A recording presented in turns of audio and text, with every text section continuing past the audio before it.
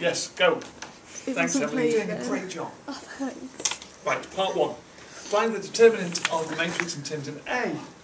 Which, should we just do it to the top row this time? So the top row would give us, I'm going to write it out in full because that's a good way of making sure you're being careful with it. It's A times that minor determinant minus 2 times the next one, 2, 1, 1A, plus minus 1 times 2A, 1, 1. Now we can work this out. That's A times A squared minus 1, minus 2 times 2A minus 1, minus 1 times 2 minus A. And that's where we are. Which gives us A cubed minus A, minus 4A, now careful again, minus, so plus 2, minus 2, plus A. The minus signs were an absolute nightmare in all this. Really careful with it. We've got A cubed. Now what else has gone on here? We've got minus A, minus 4A, plus A. So minus 4A, and that's your lot. Plus 2 minus 2 means that's it. That's all we get. Okay. So, for part 2, you now have to consider what was going on for these values. And this is really important. What they're looking for when they link these questions together, it is a hence thing. They're not looking for you going straight to writing out the equations and pretending that that never happened. It's all about the determinant. That you did that. I did that because I got that wrong. Every single answer was unique, and I knew that wasn't right. So that's why I ended up doing things that weren't relevant.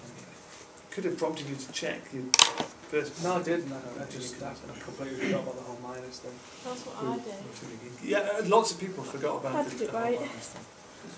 Right, let's think about what goes on with this then. If A equals 3, then the determinant of the matrix D, sub 3 into that, and we get a number, what do we get? 15. Is that right? 27 take away 12, yes, 15. That's it, that's the job done. The question said, state whether there is or is not a unique solution. That's not 0, therefore unique solution. That's it. Move on to the next question. Don't spend any more time thinking about when A equals 3. That's all we needed to do. We didn't need to solve it, we didn't need to find it. The solution was x equals minus 2/5, y equals 1, z equals 4/5, but we didn't need to find that. Part B. That's A. A equals 2. Now this time we are expecting this to give us 0. Actually, if we're looking at this, you remember we talked about this the other day as well? Looking at this here, this is A times A squared minus 4, which is A minus 2, A plus 2. So actually we already know that this is going to be equal to 0 when A is 0, 2 and minus 2. So 2 of these, the next 2 in fact, tick that box. So A equals 2, the determinant of D equals 0. At this point, that's enough to pause and say, that's answered the first bit of our question. Because if determinant of D is 0, there is not a unique solution.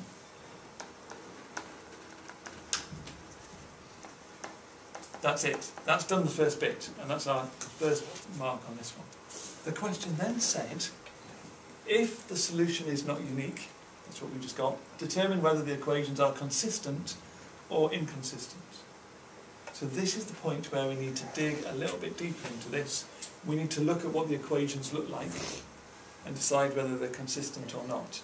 We've got 2x plus 2y minus z is 0. We have 2x plus 2y plus z equals 2, because A is 2. And we have x plus y plus 2z equals 2 as well. And I can't remember exactly, there's lots of ways that you can go about doing this now. Which one did I do?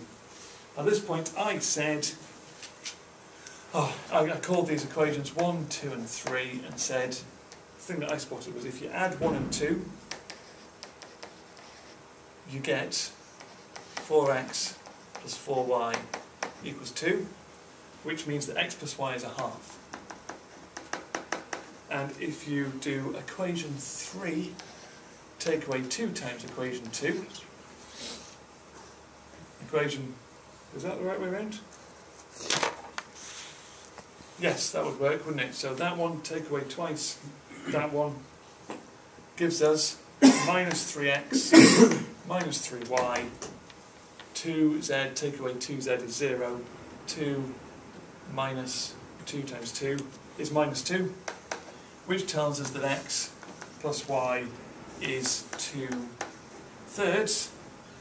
We've got x plus y is a half from that pair, x plus y is 2/3 from that pair. That is a contradiction. X plus y can't be both of those things. And a contradiction tells us that they are inconsistent. It's worth pointing out here, there are many ways of finding the inconsistency at that point. That was just the way that I did it. There are lots of ways you could have done it to find it.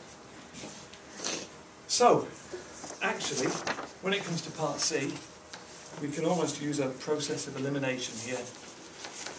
If A equals 0, well, we've had it when they were unique. We've had not unique and inconsistent. This is going to be non-unique and consistent. So let's check that. Although, actually, remember, there were 3 values here, so it doesn't have to be. But it'd be a bit of a shock if it wasn't. This gives us the equations. Oh, if this gives us the determinant of D is 0, there we go, let's get that bit sorted out. So not unique.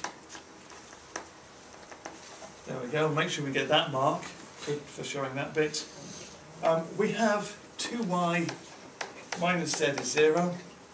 We have 2x plus z is 0. We have x plus y is 0. What I did at this point is again call these equations 1, 2 and 3 and spot that if we do equation 1 and add it to equation 2, we get twice equation 3. The 3 equations are linearly dependent, therefore they are consistent.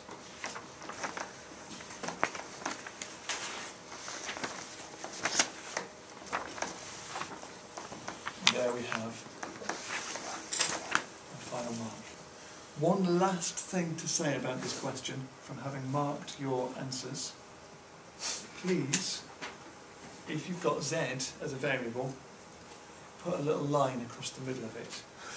Because especially in that one there, where we had 2's all over the place, it got really difficult to read what was going on in lots of your work, because you were writing 2x plus 2y plus 2 equals 2, and x plus y plus 22 equals 2. I couldn't tell the difference between the z's and the 2's, so make sure you put in a little line across the z to make it really clear. Oh yeah, and that's maths.